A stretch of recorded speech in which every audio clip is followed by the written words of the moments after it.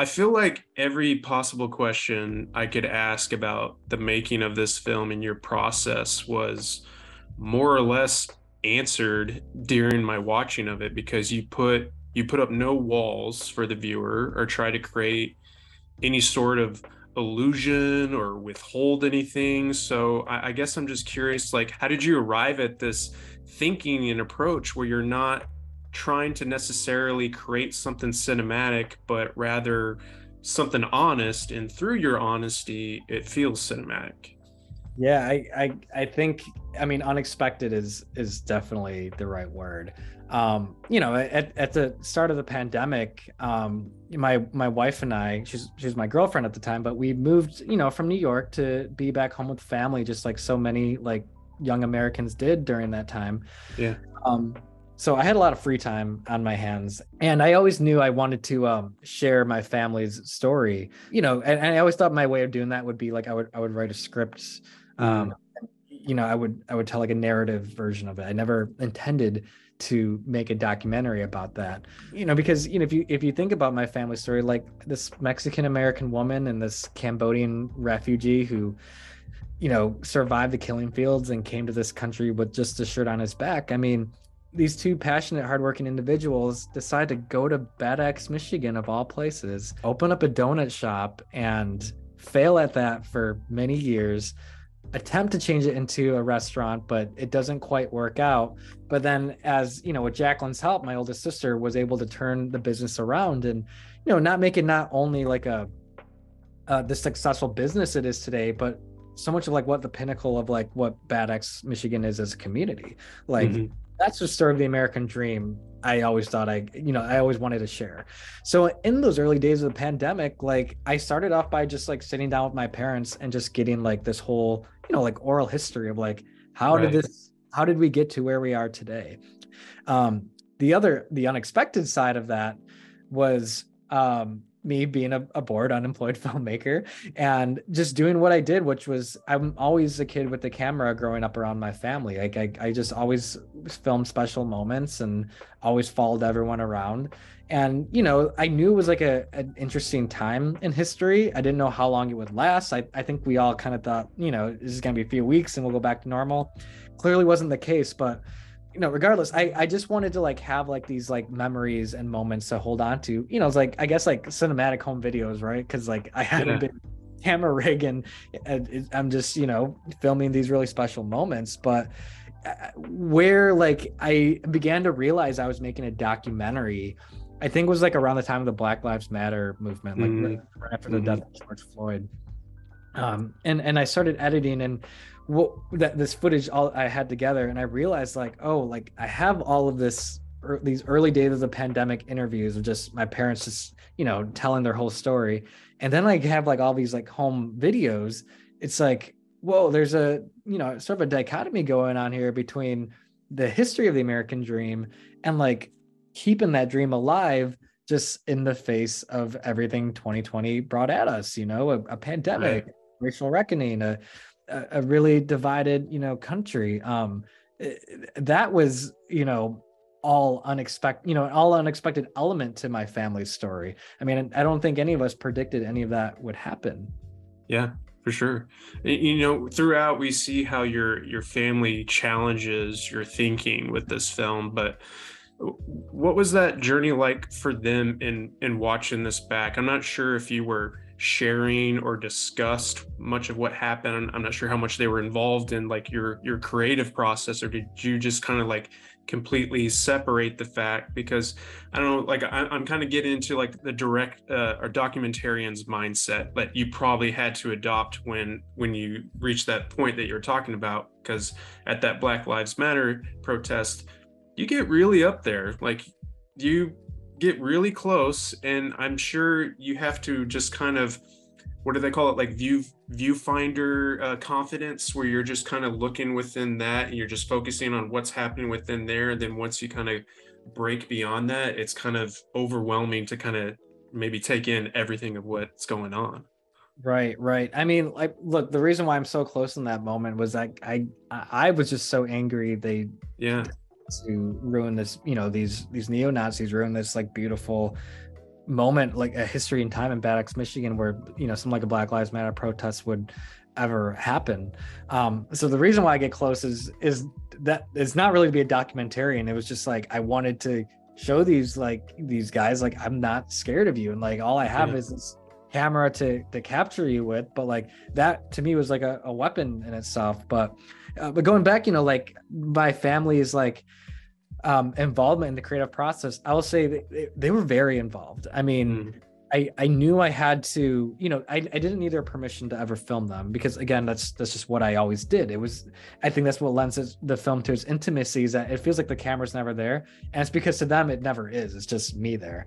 But where I did need to earn their trust was in the editing process, when you begin putting this footage together and they begin seeing themselves like as these characters on screen, like these imperfect characters with flaws and with arcs, and, you know, going through their own journeys through the duration. So I shared early cuts of the film with them. I will say, in those early cuts, I was very angry as just a person of just what was going on with everything in our country. I mean, I think in those early edits, I wanted to be like a filmmaker that got on my soapbox and, you know, preach to the world of like all the world's issues with no solution to it. And my family, they disagreed with that. They're like, what are you doing? Like, you're not telling our story anymore. Like, you're trying to do like something different, something bigger. And it was a lot of like tough conversations, like back and forth. And it was really with their help, like they helped me realize, like, remind me why I was making this in the first place. Like, why did I ever pick up the camera and start filming these home videos? And it was because like I just genuinely loved them and wanted to like share our story, because I knew it was an important American story to share. And that's when I really began to like really just focus on the personalness of the film, you know, like really just focus on telling our family story and our perspective and our experience. And I think, like, thankfully, like having them involved in that process, and by doing that, as personal as the film is, these universal themes I wanted to make sure that were addressed in the film come out in such a more of a universal, organic way that doesn't really feel like it's being preached to an audience, but rather it's just like, no, I just want to share a family story, and like this is what it's like for us living in Bad Axe, Michigan. Right. So it was a collaborative process, and don't get me wrong, everyone had their own ideas. You know, I have a very opinionated family, as you see, and everyone had their own ideas, but it was really listening to a little bit of what everyone was saying and being reminded of why I even picked up the camera in the first place. And it had to come from a place of love, and I think the film does at the end of the day, and I think that's why it's starting the dialogue and the conversations that it is. Yeah.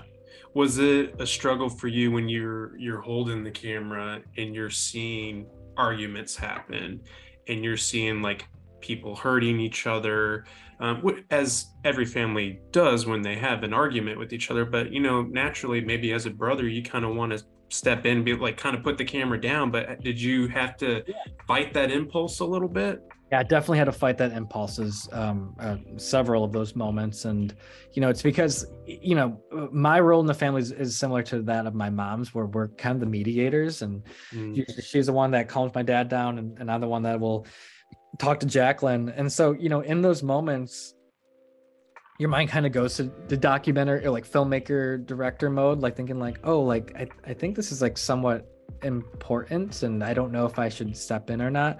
And granted, like I always did afterwards, because, and that's usually how those arguments do play out. Like, I tend to not get too involved in those until after, when I can go like talk to Jaclyn or talk to my dad and be like, hey, like, you know, we need to talk about, you know, like, cameras down, like, you just talk to me about what you're feeling and stuff. And so yeah, it was a bit of a struggle, you know, to balance those moments between like being filmmaker, but also being the brother, being the son, being the family member, you know. Yeah, for sure. Are you prepared to share your family with everyone else? Like, watching your father like hilariously cuss have a certain way about him, sing. Like, I love it when he sings. And I love all your siblings. Like, it just wholeheartedly feels like I'm there and I want to follow up with them. And so naturally, I'm just curious to kind of ask a general question. Would you consider a continuation of some sort if it felt right? Yeah, I think it would really have to feel right, but I still film my family all the time. Yeah. Again, because these are just home videos. So I think it would be something that would take some time, maybe years to reflect on, and looking back at. I haven't stopped filming really, and seeing if there's like a continuation of the story there. But it would just have to be the right time, and would have to be the right story to tell. Open to it. I mean, the footage continues. I'll probably continue to film my family for many more years to come.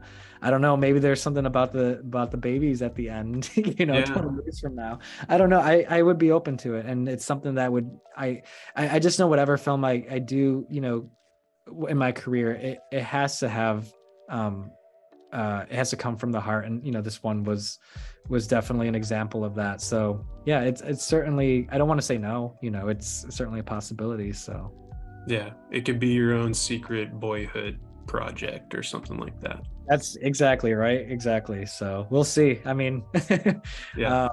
see what happens with those babies and the humans they turn into. Yeah. For those who have seen this, what have been like the most meaningful discussions you've had surrounding what's here? Because you do, just because of naturally of everything that's going on in the world, how it impacts your family, how it impacts you, you cover a lot of ground, and I feel like it just expands the fire within someone and leads to some very treasured exchanges. So I'm kind of curious about those exchanges you may have had. Yeah, I mean, it's like several. I mean, because everyone has their own stories that they want to share after they get a chance to watch this film. I mean, we get a chance to show it to a lot of AAPI audiences, at different festivals, and it's always so incredible when people from the AAPI community come up to us afterwards and they're like, I feel so represented and I feel so seen on screen. Like, my dad is just like your dad, and like I'm just like Jaclyn. It's really neat to hear like how similar we all are, even though how personal the film is. And having said that, I mean, we've had the opportunity to share this film in Bad X as well too, with community members there. Back this past May, we ended up doing. Did I share the story on this interview? I'm sorry. No, you haven't. I actually was going to curious if you were going to, if you screened this at that little Bad X theater. I've been doing back to back, and I like sharing this story. But back in May this past year, we held a screening for the community of Bad X, and it was really a screening for like a lot of the crowdfunders who donated to the campaign to help make this film possible, because the community Bad X did really rally behind it. But we ended up having 20 or 30 open seats that we just opened to the public, and the majority of people that filled those seats were actually the skeptical people. I mean, these were the people that were leaving comments on social media and stopping my mom in Walmart, telling her they don't think they can support the restaurant anymore because of what I'm doing. I mean, for one reason or another, probably out of curiosity, these individuals showed up to that screening that night. And I mean, I remember being so anxious because I didn't know if people were going to walk out or say things, or, I was really, really nervous. But after the credits rolled and the lights came up, like the film was met with so much love from everyone in that room. People being so thankful that we told the story. And in fact, all those skeptical people came up to us afterwards and they said, I'm sorry. I'm sorry for judging your family and your story before I had the chance to see it myself. And like, as a filmmaker, that's a moment I'll always remember, because as filmmakers, we like to believe like our films have the power to change the world. And I don't know, I think I was a bit cynical at that time, where I don't know if I truly believe that. But hearing these people being able to look at us as like their fellow community members, like as humans, right? And being willing to open up their hearts and their mind, and you know, even their checkbooks. Some people even donated afterwards. They got a chance to see it. They were willing to have a conversation, and like that's the first step to change, is being able to just see each other as humans and just communicate with one another. I think that's something we lost so much, you know, over the past few years in our country. And that was like truly just an incredible moment, seeing the response from those individuals that, you know, even I wrote off, where it's like, I don't even know if they're going to relate with the story, but hearing them say like, oh, even me, even I saw myself in your family, like it was really special knowing that like I was able to make something that universal through such a personal story. Yeah, that's really special. Thank you for sharing that. I really do appreciate it. But I also have to ask about getting access to some of that archival footage. You have news reports. You have, as you've said earlier, about going through some of that earlier home footage, and just the process of working with your editors to piece that together. Did you at all separate yourself to kind of allow this outsider perspective to come in, or did you put on that outsider hat in the forming of it in the edit? I'm gonna be honest, it was really hard for me to ever put on an outsider hat, because it was such a personal story, you know, clearly. But I that's where I have to credit like my editors and my collaborators, because they were able to give that outside perspective, because the film touches on so many different themes, right? And for me, it's just like, I want to make sure these themes are coming through in the most personal way, but also that like an audience will understand the nuance of all of it.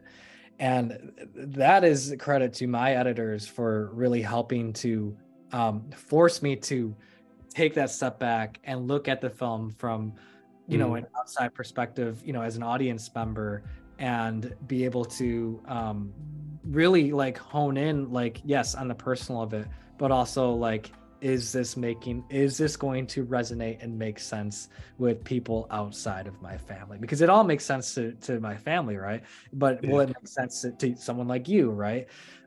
So it really was a very tedious editing process to have the film arrive to where it's currently at. So yeah, I can't take full credit for that. That's something, you know, very much that took a collaborative process between everyone. Yeah.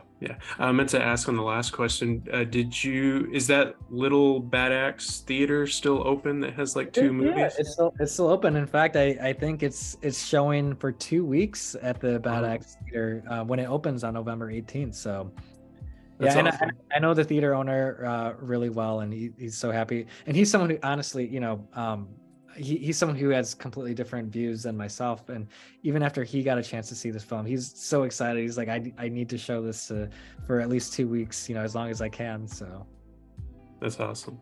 I know we're about to wrap up within a minute, but what part of the film do you creatively feel most proud of, and what part do you personally feel most proud of? Ooh, that's a good question. I'll start with the. Gosh, I think it's kind of the same question. I think it's the same answer. Same answer, yeah. For me, it was really weaving together this theme of generations and the turning of the leaf for the next. Yeah. I mean, it was so important for me to explore the history and the past of Cambodia, and have my grandma's presence feel, you know, come throughout the process of, you know, entire runtime of the film. And I think it does. And I think with the ending of the film, you know, seeing that baby come, to me, it was just like, oh, like there could be no other ending, because it's all of this is possible because of this strong woman who came to this country as a widow with 6 children, and like fought so hard to make a better life for her family, which has now resulted in, you know, 40 plus people in our family, all because of this one woman. So yeah. I think that's both personal and creative that I'm most proud of. Yeah, as you should be. Well, This was very meaningful for me. Thank you so much for making it and sharing it with everyone. And I just look forward to where you go from here. And again, please give everyone a hug, please. Oh, come visit the restaurant sometime. I mean, I'll have to do that. Like for real, we'd love to have you there. No, we always try to invite people, and people do come. Like they're like, oh, we came from like Ohio or whatever just to come to your restaurant. So, no, please come by, and I'll absolutely let them know. But thank you for having me, Preston. Really appreciate it.